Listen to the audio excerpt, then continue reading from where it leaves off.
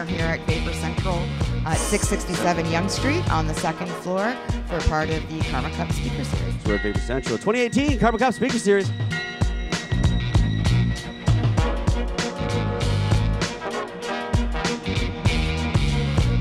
Hello, Vapor Central. Welcome back to the Karma Cup Speaker Series. I had the pleasure of meeting our next speaker just about 5 minutes ago and kind of getting into his origin story and kind of what he does now and how he supports the cannabis industry and the cannabis community is really interesting. So up next we have Scott Wilkins.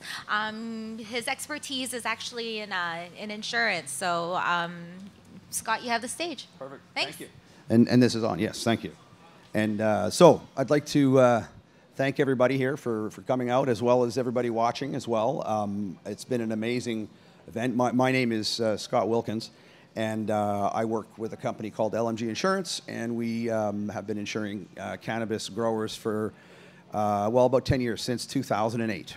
We attended the first trade show, which was called Treating Yourself, here in Toronto, and I was actually sitting in Vapor Lounge 8 years ago right there with Remo and Matt Murnau, and Matt Murnau showed us a rig that had dabs for the very first time. What's that crystal nail? I can remember this place great. So I'm glad to be back. But one of the things that I wanted to sort of touch on is the event organizers. Thanks for having me, and Sarah's done a great job at getting everything all together, as well as organizing the speakers here. So I've worked with them for 3 years, but this is my first time actually coming out to attend the event, and I'm really happy I took the effort to come out. I had a gas yesterday. We're going to head down and watch the judging later, and it's going to be amazing. So I'd like to thank everybody there and you know, get into my talk now, I guess, at that point. I guess cannabis and insurance, it's one of those things where it's always been a question mark. Even when you're legal, you're afraid to bring it up because you're dealing with banks and academics who have that stigma that we all know so well. So what happened with me is my background, a bit of my background is I have ADD, harsh, and it's given me this incredible analytical skill. So I'm a high-risk insurance agent, meaning hard-to-place risks were my specialties. And about 9 years ago, I had a guy approach me who had a lease that was requiring insurance. He had a license, and he wanted to grow in this warehouse, and nobody would talk to him. I had no insurance policies in the cannabis space at that time, but I enjoyed cannabis as well. I live on Vancouver Island and have been there for many, many years. So lots of people that I know. It's part of the culture there, and I have... I've been to people's homes. I know they don't burn down, all that stuff. So I thought I'd give it a try. And I approached almost every insurer in Canada. And this has been my story. I found an underwriter who had somebody in the family that had glaucoma that this helped. So it's a little crack. We stick our foot in and we pry the shit out of the door. And I wrote my first policy. And that was, you know, something that was impressive. Then we came out to the 2008 show here. And then we went back to BC and started to write insurance policies. And we ended up with quite a few. And like I mentioned earlier, we're dealing with over 1,000 policies now. The ACMPR, which is like the old MMAR, is still moving forward. But what happened is I wanted to sort of brief a bit about the regulatory history as well, meaning when I got involved in this to help out these guys, there was no commercial production. There was nothing. There was just this rumor about ACMPR that might be coming. So we started the program and started rolling it along. And then, of course, they announced the ACMPR and that they were going to shut down the MMAR program. And we all know what happened there is the Allard case came up. And I was actually quite fortunate to be asked to participate. And I was one of the expert witnesses in the Allard case. And I was a rebuttal to Shane Holmquist and the RCMP, and also forget the Surrey fire chief's name, but they didn't have much evidence, and I was the only guy at the time. I had over 300 insurance policies. We had no claims on these things. I had all this amazing academic data that nobody could see. John Conroy and Kirk Tusaw approached me, and next thing you know, I participated in the Allard trial, and I had a great time. It was great. We won. And, but during that process, they invented the ACMPR, which is the last regulatory framework that we're dealing with at this moment, which is, okay, we'll reinvent the home growers and we'll let them do it under the Part 2 of the ACMPR. So basically, we're back to where we were before the program ended, with 2 programs running parallel, and we're about to retail. So there's a lot of challenges going on in that space when it comes to trying to develop a business plan. The regulatory change, it keeps on happening and happening. So you're pushing around one direction, and then all of a sudden everything changes on you, and you have to sort of focus on something else. So I want to look at my notes here real quick. So with the MMPR, they were trying to get rid of the home growers and the designated growers. But prior to that, when there was no such thing as the commercial, we would insure homeowners, people who are renting outbuildings on people's properties, basically any type of scenario where people could set up a legal MMAR license, whether it's on commercial property, residential property, we were able to supply a solution. The pricing was a little tough, but not unaffordable. And as we move on, the pricing has come down, the coverages have come up, and we're sitting on the cusp of the economy of scale, is what I call it, meaning we have all this policy, all this premium, amazing loss ratios, where we're going to say soon, we're going to approach some special insurers and say, we want these rates, this is the business we can give you. And hopefully somebody, a mainstream company, not the guys that I've been having to deal with, Lloyd's and non-mainstream companies for this. I'd like to see a mainstream person jump up and take this on with respect to the economy of scales and all that. But we're not there yet. We're almost there, which means the pricing will come down to what normal insurance should cost, maybe with a cannabis endorsement or something like that. Excuse me, instead of the way we do it now. But we do it now because people do it in their homes. They owe money on their homes. One of the problems with the Health Canada program initially is they gave you all the information how to set up. You set up, and then you call your insurance agent, and then you get canceled, or you don't tell your insurance company, and that's the situation where it doesn't bode well for anybody who's doing cannabis, because they think you're hiding, but what you're really doing is just trying to do what you need to do for your medicine, but not get in trouble because of the stigma and the insurance. You don't understand. But now there are people out there. I'm not the only guy doing this as well. There's insurance people that are doing it all over, but I think I'm the best. I'll add that. I also am an expert on the other side of the fence, the LPs, meaning during the process when the MMPR came through, 2 of my MMPR growers successfully transferred into that group of the first LPs that were approved. And so as a result, I had to learn quickly how to set up the insurance policies for them with respect to commercial risks and the ability to sell product to many people, where now you're into product liability and a whole bunch of other things as well. So in that regard, we ended up going forward with the 2 LPs that we had. And at present, I work with about 9 of them, and about 30 of them that are about to pop, sort of thing. Lots and lots of stuff going on in that area. And that also brings us more to this sort of demographic, which is the micro LP licenses that everybody's talking about. We're waiting to hear about, and I'm working with the Craft Cannabis Association of British Columbia because that's where I'm from. But we're trying to get more information on this so we can start to get some of the amazing skill. Like everybody who is at this show that Sarah puts on every year, they need to be involved in the production of cannabis. There's so much skill and ability, and at present there's no regulatory framework that allows them to participate into the future. So it would be a shame if we lost all that good labor and skill and all that. So hopefully the micro LP, when it does come out, will allow a lot of smaller businesses to start up and allow some of the people who have been in this business for many, many years, whether it's gray or whatever, to participate, which is what we like. From a market perspective, I don't think we've reached the end. Nobody really knows how much cannabis is going to be sold, but I honestly think we're nowhere near the production ability that we're supposed to have. So when the retail does come, what we see in 5 years from now is going to be totally different than what's happening now. And I'm working with the LPs who are stocking and selling hundreds of thousands of grams right now to all the government stores.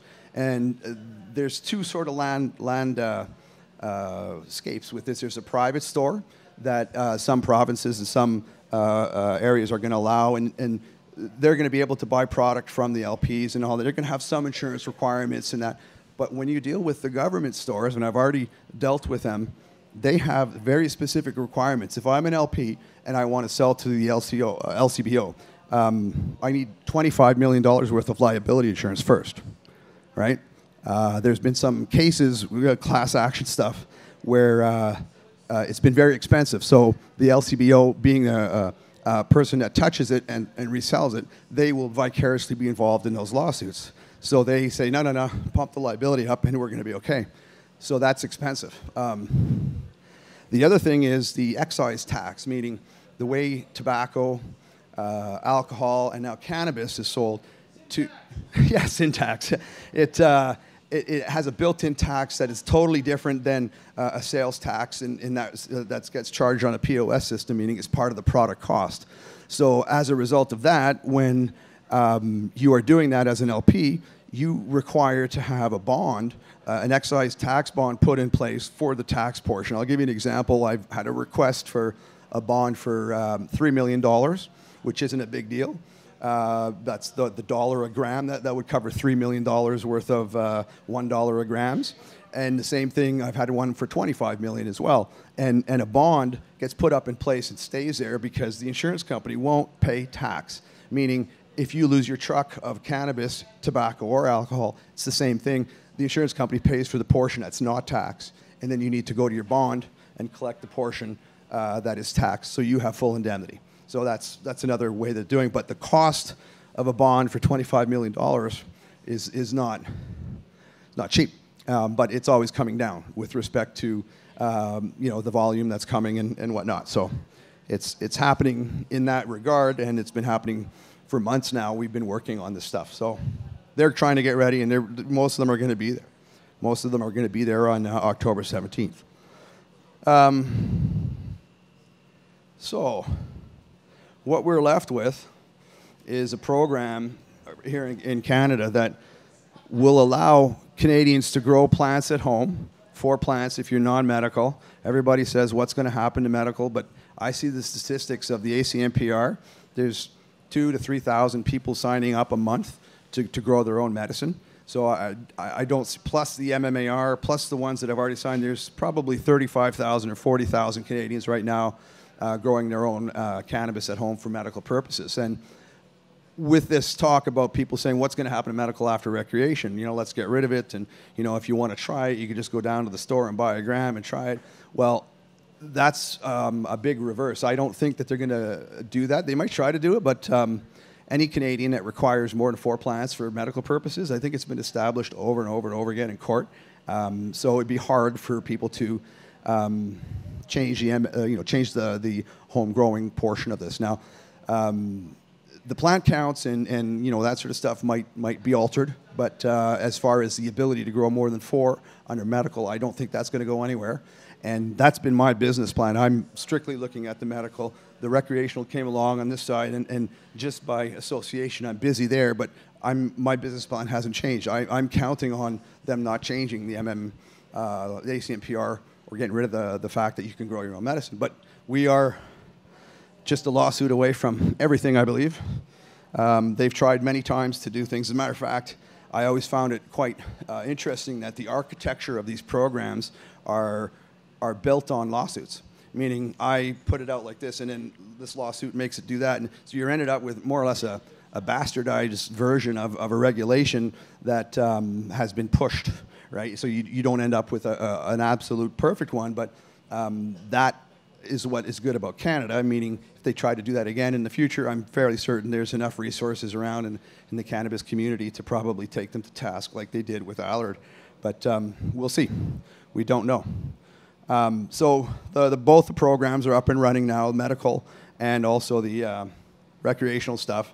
And we're also dealing with many ancillary businesses as well, meaning you go to a trade show now, and I mean, everybody's got branding, everybody's supporting the growers with the machinery. It's a massive economic push and it's a great opportunity in the sense for anybody who has certain businesses and technology that they could just tweak over and now access the cannabis producers markets as well, and specialize in that. It's for business people, it's an economic boom, and the smart ones and the people who jump on the bandwagons and do the right thing are going to be the captains of our industry as we move forward. But I'm here for insurance, so I just did need to talk a bit about some of the policy details. Insurance is one dry notch above accounting. I hope I haven't offended any accountants. But one of the things about it is it's boring, but I like to try to make it a little exciting. But I'm insuring cannabis, so I think it is. But the way an insurance policy works in general is it's an all-risk policy subject to policy exclusions, meaning everything's covered except what they exclude. And they'll exclude common sense things like intentional acts, normal things. There's not very many exclusions. So if I drop a plate of hot enchiladas on my $3,000 collected rug, as long as there's not an enchilada dropping exclusion, I'm covered. So it's a pretty broad setup in that regard, and the policies are also a contractual agreement subject to meeting the conditions for the payout, which if any of my clients don't have a problem in their insurance policy and they have a claim, that means we push hard for payment right away because the policy is correct. Often the delay in the insurance adjusting process is because there's confusion on how the policy was written, the wordings may not have applied, the adjusters are always trying to figure out a way to save the insurance company money. I'm involved with all my claims. I don't let any of that go on. I know the wording's as good as the underwriters and the adjusters, and so as a result, we don't have many denied claims in that regard, but this class of business doesn't have a lot of claims either. In the insurance industry, we measure profitability with what we call a loss ratio. And a loss ratio means if I'm running a 100% loss ratio, every dollar I've taken in, I've put out in a claim. So that sucks. You don't want to have to run a loss ratio at 100% because you got to start pumping rates up right away. So on average, homeowners insurance, like very profitable stuff for insurance companies, cookie cutter car, they're running an acceptable loss ratio is up to 30% in most cases. And then they work to try to get it down. And cannabis, I have 10 years of data. I have recorded all my claims. 6% loss ratio. I'll say it again, 6% loss, better than any class of business we have. Two reasons for that. The way we select our risks, we don't select bad ones, meaning if you don't have the electrical done correctly, we stop. I know electricians in your area that are green friendly. If you want, they'll come and look. They'll bring you back up to speed. Then you and I can continue, right? We try not to write bad risks in that regard. So we are also bringing some of the people up in that way. But it's just something that, we needed to sort of approach and make sure we do it right.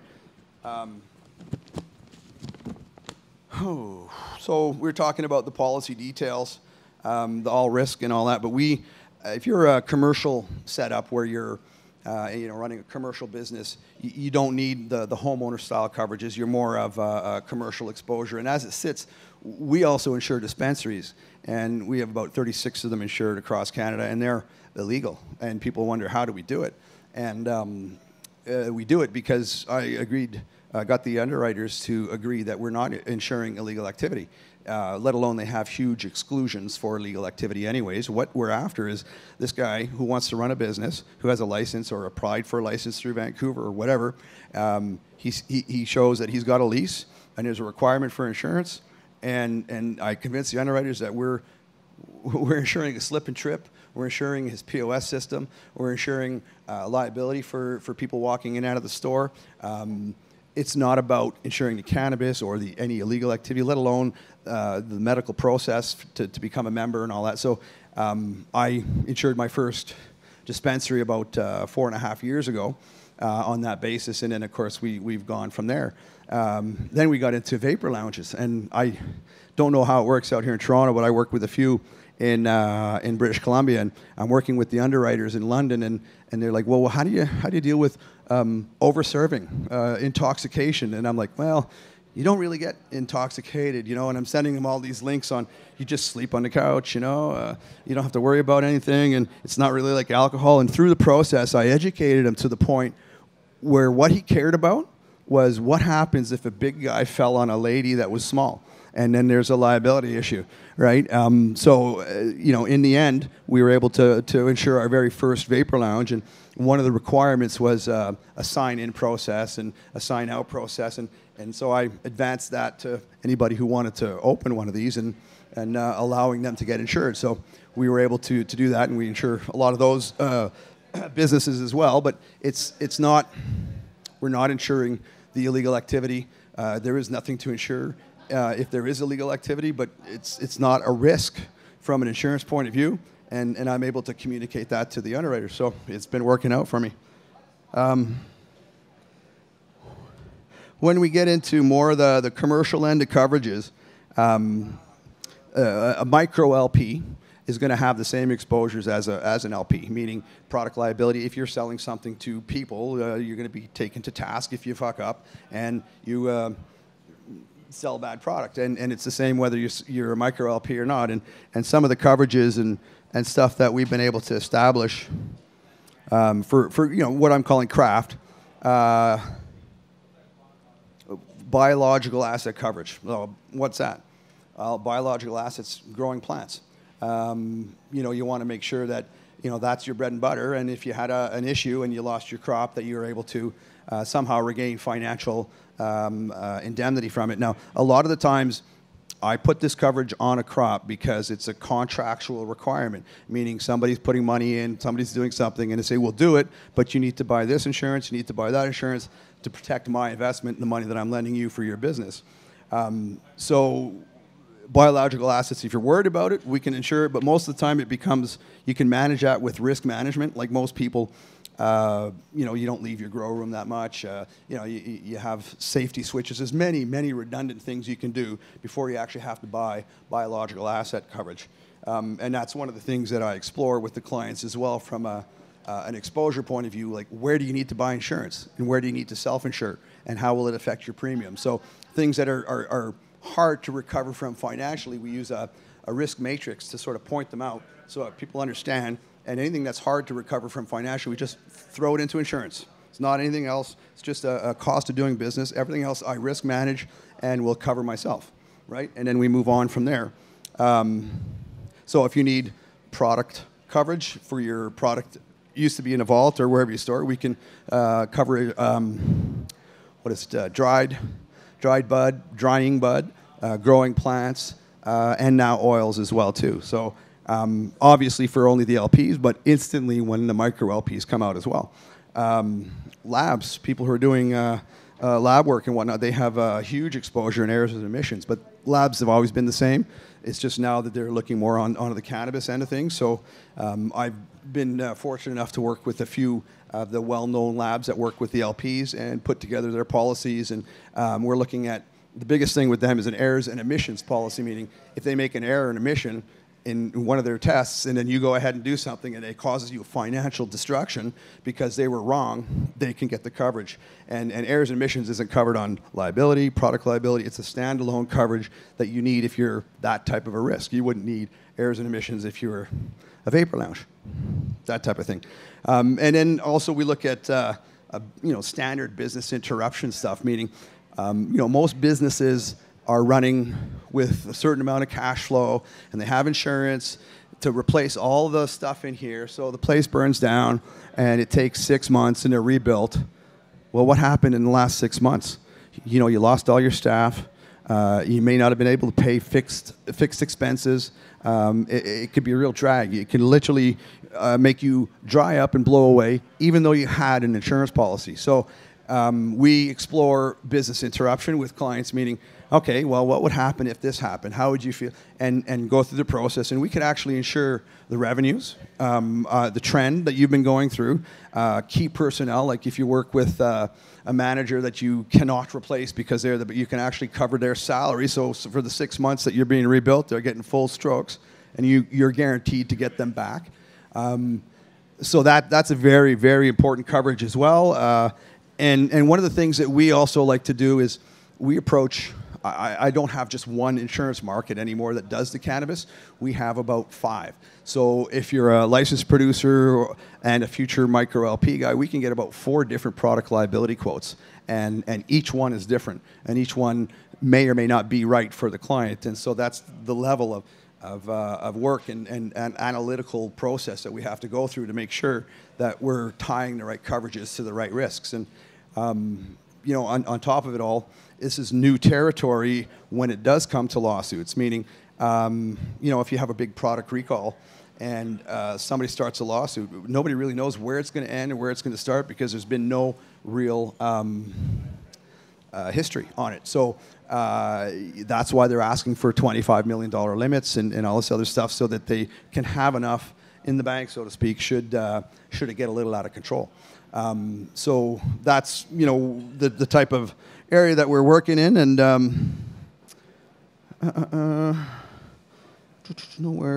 so where are we going, I guess? Where's medical going? We talked about that. I mentioned 5 years from now, it's going to be a whole different scenario. And one thing I just wanted to quickly talk about was one of the reasons why I'm here and why I'm so knowledgeable with the crowd and all that stuff is about a year after I started the program, I had to get an operation for a C6, C7 spinal cord fusion because of a car accident that happened before I started. I was just dealing with it, and then they discovered that I needed this operation. And I had so much nerve pain and all this stuff, and it was absolutely outrageous. Gabapentin, the maximum amounts, T3s just to sleep. And my very first customer, the guy who brought me the lease and all that stuff, who is actually an LP today, everybody who can remember those Da Vinci vaporizers that ran on butane. Well, I had a halo on for 90 days, and I'm lying at my mom's place, and he shows up with this, right? And I was terrified of coughing with a halo on, but I ended up coughing. It didn't matter. But that started me getting away from gabapentin. And so here I was in the insurance industry working with this crowd, and all of a sudden I had this neck thing that freaked me out, and I have kids. You know, I want to be there for the family and all that stuff, and it was really bad. I built a 2x4 system that allowed me to sleep on a reclining chair if I had it under my arm, pushed up, relieving the nerve pain. That was the only fucking way I could sleep. So once the operation happened, it took that away, but I still had tons and tons of residual issues, and I could not sleep, and it would cause me all kinds of problems unless I had mega pharmaceuticals. But I remembered cannabis put me to sleep all the time when I was a kid.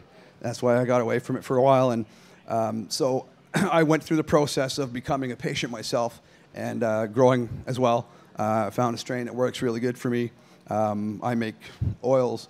I use bud for night to put me to sleep. But I'm an insurance agent that has a license and to sell insurance. And I was quite concerned about that becoming public knowledge. But I'm sitting here talking about it because it doesn't matter. And I'll tell you why is when I was tapped to be the expert witness on the Allard case, about 2 weeks before the case, John Conroy called me and said, I got some bad news. And he said, Canada has gone into your medical records and has found out that you are a cannabis grower and a cannabis patient, and they have announced that they're going to introduce it into the evidence of the Allard case to try to you know, disrupt my evidence. So that was pretty huge. It's like, can they do that? You know, and he didn't think they could. But the next day, we had a conference call, and they said, you know, they can. You know, I guess if you sue Canada, they can do whatever they want. And so I was really concerned. I had dinner with John, and I was saying, my concern is I'm an insurance agent with a license. I go through this. I'm outed, so to speak, and then I have a competitor who doesn't like me for whatever reason, says to the insurance council, do you like stoned insurance agents running around or whatever? Who knows? I didn't think it was a big deal, but I was concerned because I had no knowledge. And John and Bebas Vazé and Kirk were at the table, and they all looked at me and they said, if that happens, you have us pro bono to the Supreme Court of Canada. So I figured that was a bit of a comment. I said, okay, let's take it on. Let's do it. And I sat on the stand, and they brought it out, and it didn't make a difference. It made them look like an idiot. So there you go. That was just a quick side story on how I'm sort of tied in. You know, I'm an insurance guy, but really I'm a cannabis lover, right? And it just so happens that I'm an insurance guy as well, and I'm really good at what I do. And the people that work with me don't let the idea that I'm so involved in the community become a problem. As a matter of fact, it's an advantage for them and their policies as well, because we know a little bit more than most of the brokers. And what makes underwriters comfortable with risks is when a broker can impart correctly to them, so they can look on a piece of paper, wow, I understand this risk. Scott understands this risk. I'm getting some good rates. Other brokers put together stuff they don't quite understand, and the underwriters look at it and say, I don't think he understands. What kind of rates is he going to get? Not the same rates. So that's another value added for working with us as well. We're total students of the industry. We won't stop learning, even though we almost know it all. So I don't know, how are we on time, by the way? 10 minutes? Okay. I could, there's not a lot of people here live, but I know there's probably more people watching. Is there any questions I thought I might ask, if anybody here might have a question, if anybody is concerning? No? How about a joint? Yeah, does anybody have a joint and a lighter? Throw me a joint. You know, I just wanted to show up and let everybody know that this is out there. Oh, thank you. Thank you very much. I feel like Elon Musk. Is this going to fuck me? No. Oh my God, I'm terribly sorry. Somebody just gave that to me. You hate to be that guy, and I'm that guy as well. There, let me do that. It's for insurance purposes. Yes, I'm sorry. Okay. Does anybody have a volcano bag? Let me. No, just kidding. Yeah, for British Columbia, you know, I think we can smoke joints in our vapor lounges. I'm not really sure. That was funny. So I guess in general, it's been a bit of a journey, and I started doing this by myself. And the firm that I worked for, again, it took that little crack for the owner to say, okay, let's do it, because there's going to be people that are going to not like dealing with us because we're with cannabis. But we did lose some business, but we replaced it with so much more. It just doesn't matter. But that's what it took, with somebody, again, just to say, okay. And today I work with a staff of over 4 people that are all we do all day long, 9 to 5, in our insurance office with 5 people is deal with insurance revolving around cannabis and that sort of stuff. So it's quite a neat scenario in that regard. And if there are any cannabis insurance agents out there who are looking for good work, I would love to meet you. It's hard to turn an insurance person into a cannabis insurance person, but if you're I'd like to say take a cannabis person, turn them into an insurance agent. But anyways, we're always looking for people who are interested in this class of business, and we have great opportunity as well for growth and that sort of stuff. So on that, I think that might be it, unless there's anything else that anybody might have a question about. Oh. No, I was going to read out the coverages, but that's fine. I'll throw out a link or something like that if at the bottom of the page on YouTube or something, if we could do that. Sure. Well, my website is mmip.ca, Medical Marijuana Insurance Program.ca, mmip.ca. And for fun, Google my name with the word affidavit next to it, and you could read about the Allard case. It's quite interesting. Absolutely. So for those who don't know, the Allard case is essentially the court case that allowed medicinal cannabis patients to maintain their right to grow and produce their own cannabis. This man's expert testimony attributed to being able to maintain that. The judge wrote my name in the decision, actually. Exactly. So if you do Google Scott Wilkins affidavit, it's long, but it's really good. A lot of pictures. Don't let the 46 pages intimidate you. But with that being said, it was essentially that court case that proved that growing cannabis at home is essentially safe, and that people should be allowed to do it. And hopefully, come October 17th, y'all are gonna grow your own 4 plants at home. So thank you, Scott, and we'll see you again. Thank you, people.